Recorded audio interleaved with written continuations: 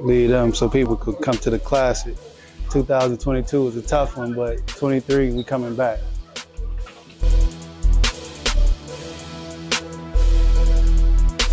Kevin Thunderbird Jr. I'm a senior, and I'll be attending Rush College.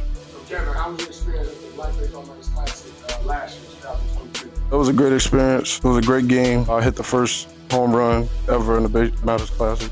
What can we expect from the Classic this year? You can expect a win from the Kenwood Broncos.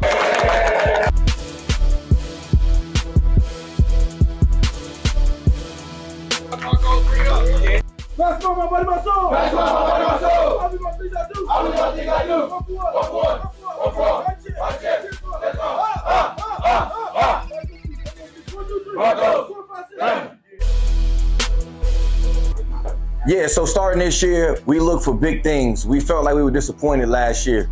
Last year, we are losing two prominent senior performers from last year, and we're returning everybody else.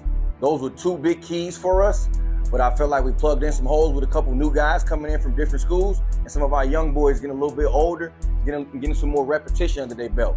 So this is the revenge tour for us. We feel like we didn't do that well as we expected, what our expectations was for us last year. So we coming out hungry. It's your boy, Kavari Thunderbird, aka For the Ticket, with the ticket. You know, come support us at the Black Baseball Matters Classic, April 11th. Go Broncos. Damn, that's Bree with that camera.